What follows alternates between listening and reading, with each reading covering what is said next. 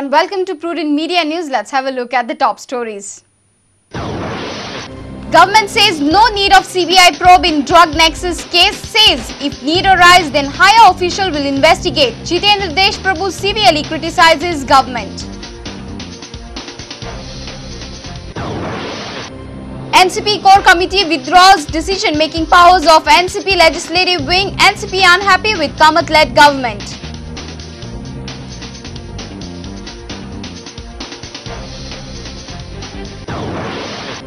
Tragedy struck Indo Park on Friday. Maoist target train in West Bengal, killed 65. Mosque attack in Pakistan, 40 killed.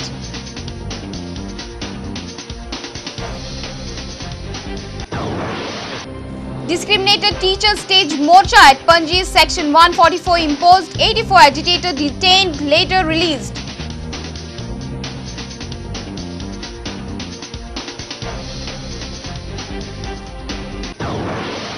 Musli Power Churchill brothers finished second in I-League. Sporting Club de Goa and Shillong Lajong face relegation from top flight competition.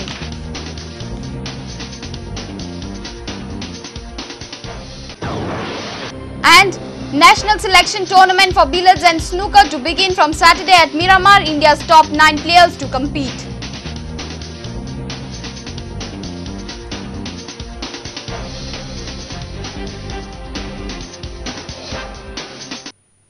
And now the news in detail. Government has informed the Bombay High Court that there is no need to transfer the drug nexus case to the CBI. State government on Friday made it clear before the court that if needed, the case will be investigated by the highly placed official. The reply is following a query raised by the court whether the case should be handed over to the CBI. NCP National Secretary Jitendra Desh Prabhu has severely criticized the government for its attitude. The drug nexus case, which is currently with the crime branch, will not be transferred to the CBI. Suspended PI Ashish Shirodkar had filed a bail application before the court.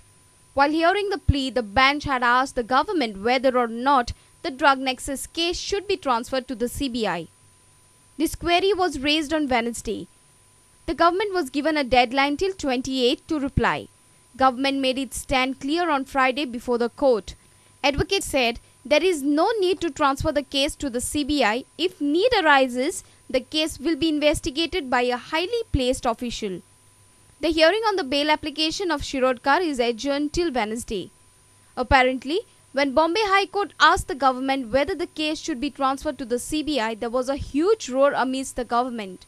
Sources say Chief Minister Digambar Kamath, Home Minister Ravi Naik, Chief Secretary Sanjeev Srivastava, and Director Prosecution held an emergency meeting late night in Panji on Thursday. Home Minister Ravi Naik has opposed any move to transfer the case to the CBI. National Secretary of NCP Jitendra Desh Prabhu has severely criticized the government on the drug nexus issue. Is it logical to believe that the government does not want to hand over this case to the CBI, where the security of this particular country or state is in jeopardy, where the young are destroyed, their economic status, their culture, their very upbringing and being has been marauded by these very policemen who are supposed to be catching hold of all those guys? You are asking the policemen to investigate themselves. I would like the like-minded people, all the opinion leaders of the state, to vehemently oppose this government's move not to hand over the cases to the CBI. I think it is necessary to hand over the cases to the CBI and bring the culprits to book. Who is the government trying to protect? Are they trying to protect themselves? Are they trying to protect the police? Or are they trying to protect the drug cartels? Our reporter in Panji, Laukik Shilkar, with video journalist Shan. NCP's core committee on Friday withdrew the decision-making powers given to NCP legislature wing on the backdrop of the recent crisis in the Kamath-led government. NCP had empowered the MLAs after the formation of G7. NCP core committee has also expressed unhappiness over the functioning of the government. NCP's core committee meeting was held on Friday in Panji. Core committee discussed various issues regarding the organizational setup.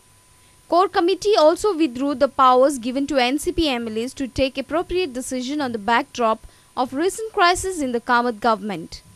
NCP had empowered its 3 MLAs after the formation of G7. We have confirmed it. We have confirmed this in this meeting, so that we have withdrawn the whatever we have given that time. That's all. NCP also expressed unhappiness over the functioning of Digambar Kamath-led government. NCP so far is not very happy about this function of the government, and time again we have asked the party high command to see that the things move smoothly and intervene in the certain areas that we have already told our high command. Our principal correspondent Murari Shetty with video journalist Anil Sanadi for Prudent Media. The tragedy struck India and Pakistan simultaneously on Friday. While in Pakistan, the intersect violence led to the attack on the mosque, while in West Bengal, the Maoists caused a bloodshed. 65 were killed and around 200 injured as the Mumbai-bound Lokmanya Tilak Express train derailed in West Bengal. In Pakistan, militants attacked 2 mosques in the eastern city of Lahore. 40 people have been killed in this attack. 65 are killed and 200 injured as the coaches of the Mumbai-bound Lokmanya Tilak Express train derailed in West Bengal. The rescue operations are going on in the accident spot in West Bengal. Many people are still feared trapped under the debris. Injured people are shifted to the hospitals in Gorakhpur. The special train for the relatives have left Howrah at 8 am on Friday morning. Government has also declared ₹5 lakh unemployment for the relatives of the deceased and ₹1 lakh for the injured. West Bengal government today said Maoists are suspected to be behind the derailment. In Pakistan, militants armed with guns and grenades attacked 2 mosques of the Ahmadi sect of Islam in the Pakistani eastern city of Lahore. 20 people have been killed in this attack. Attackers took up positions in one of the minarets of a mosque. They threw grenades at armed policemen who tried to move in. At least 30 people were injured in the twin strikes. Gunmen also hit a mosque about 7 kilometers to the south in the city's model town. Thousands of worshippers, including women and children, were at Friday prayer when the raids at the 2 mosques began. Bureau Report, Prudent Media. Time for a short break. Stay tuned for more news.